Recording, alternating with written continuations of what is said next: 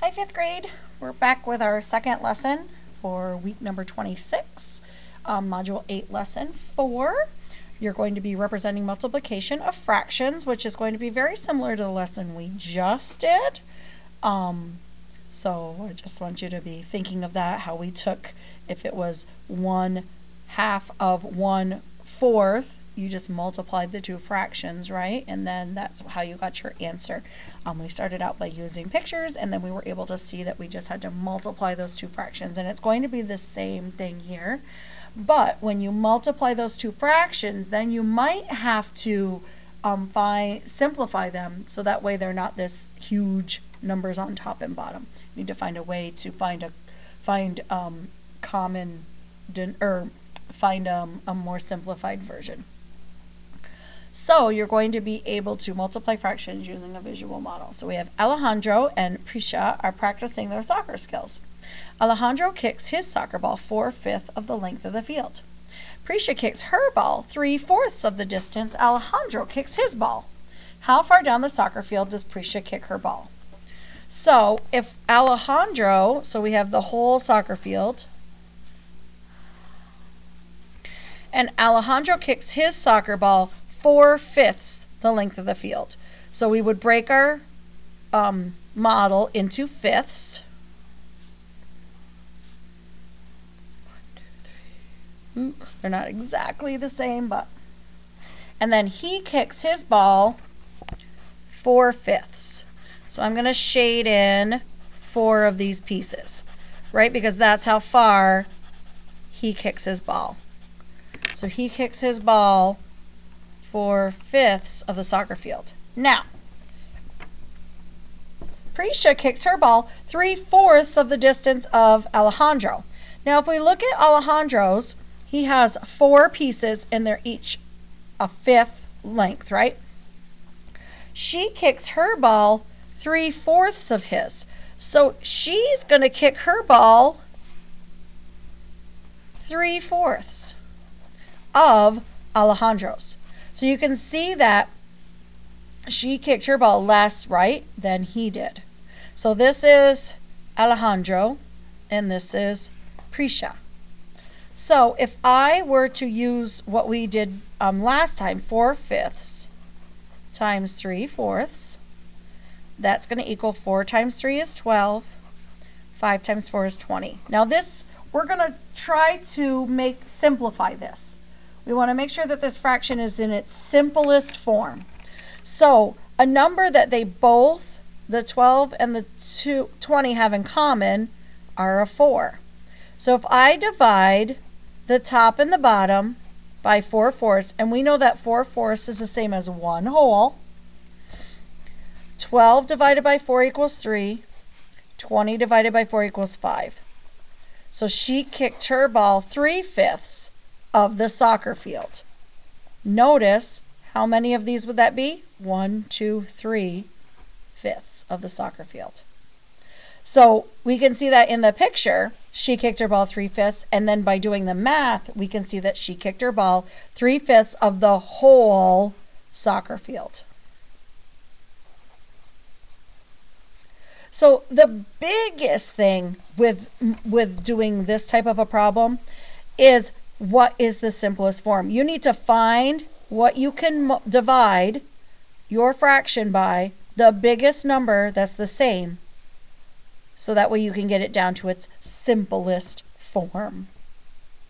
That's going to be the biggest trick, is right here. Figuring out, okay, what do they both have in common that I can divide them both by, so that way I can get this to its simplest form. And it has to be the same number on top and bottom. And we can see that in this picture, right? 3/4 of 4/5 is 3/5. Okay, so let's look at our next one. Prisha has been practicing her kicking skills so that she can beat Alejandro. During another practice, she kicks her soccer ball 5/6 of the length of the field, and Alejandro kicks his soccer ball 4/5 of the distance Prisha kicks her ball. So he's kicking his ball less than her. She kicked her ball 5/6. So if I were to break up my number line into sixths. The best way to do it is to do it in halves and each half into thirds. So we have 1/3, 2/3, 1/6. Oh goodness. 1/6, 2/6, 3/6, 4/6, and 5/6, right? And then 1 whole will be 6/6. She kicks her soccer ball 5/6. So this is Prisha. And then Alejandro kicks his 4/5 of what she did. So we can see 1, 2, 3, 4. This would be in fifths for her. And he kicks his 1, 2, 3, 4/5. So this is Alejandro. Prisha is 5/6. Alejandro is 4/5. So 1 on the number line represents the whole soccer field.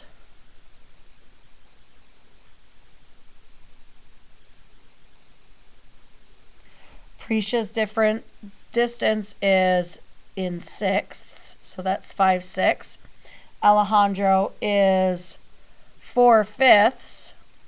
But if our equation is 4/5 times 5/6, 4 times 5 equals 20. 5 times 6 equals 30.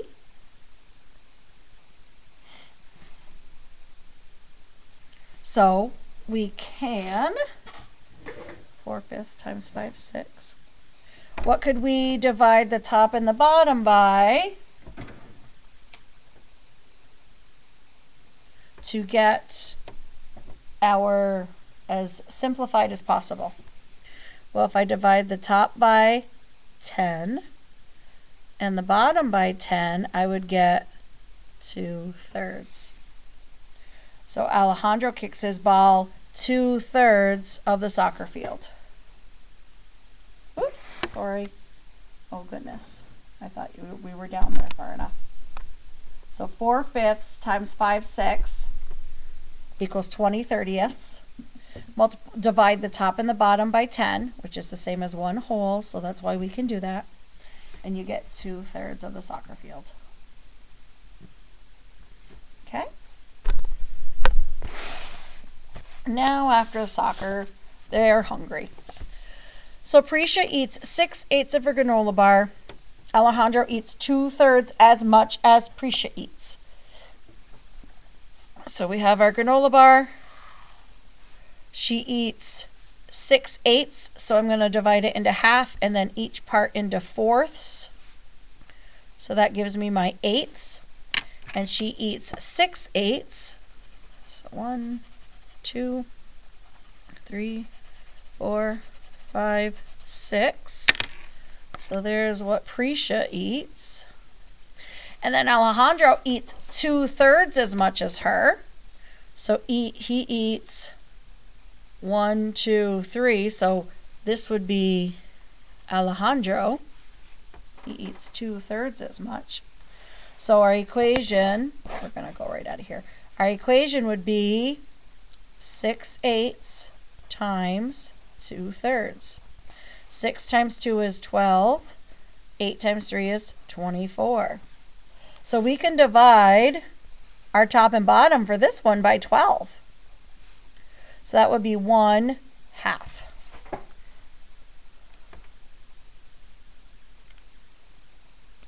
Oh, goodness. No, this is Alejandro. Sorry, 2/3. 2/3.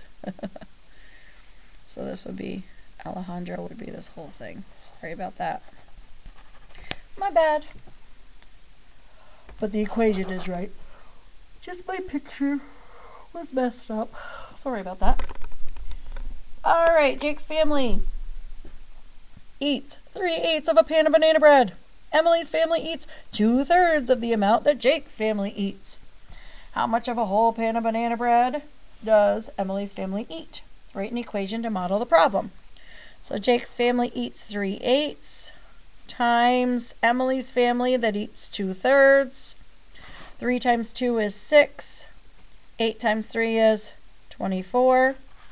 They have a 6 in common, 6/6. 6 divided by 6 is 1. 24 divided by 6 is 4. So Emily's family eats 1/4 of a pan of banana bread.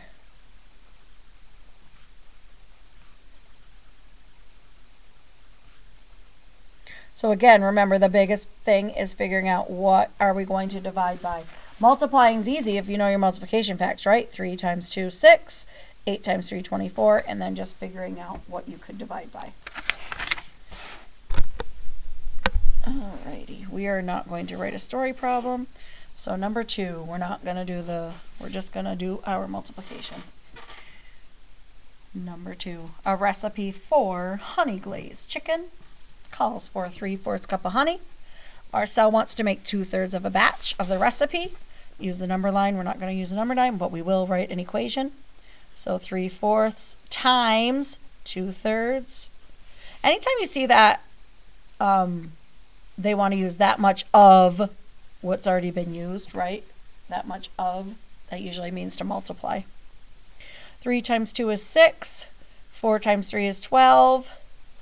We can divide the top and the bottom by 6, right? They have a 6 in common, so that would give us 1/2. So he needs 1/2 cup of honey.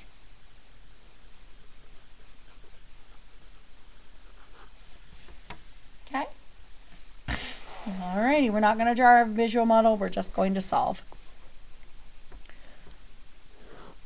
5 times 6 is 30. 6 times 7 is 42.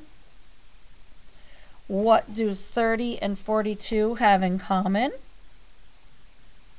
What could we divide the top and the bottom by? I'm thinking we could divide the top and the bottom by 6. 30 divided by 6 is 5. 42 divided by 6 is 7. 5 sevenths. Okay. 2 times 9 is 18. 3 times 10 is 30. We could divide the top and the bottom by, we could do 6. 18 divided by 6 is 3. 30 divided by 6 is 5.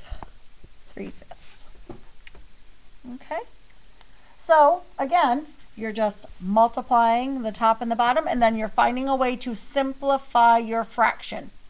If you want to draw the visual models, you can, but you do not have to. You can just do the multiplication and then finding the simplified version. Okay?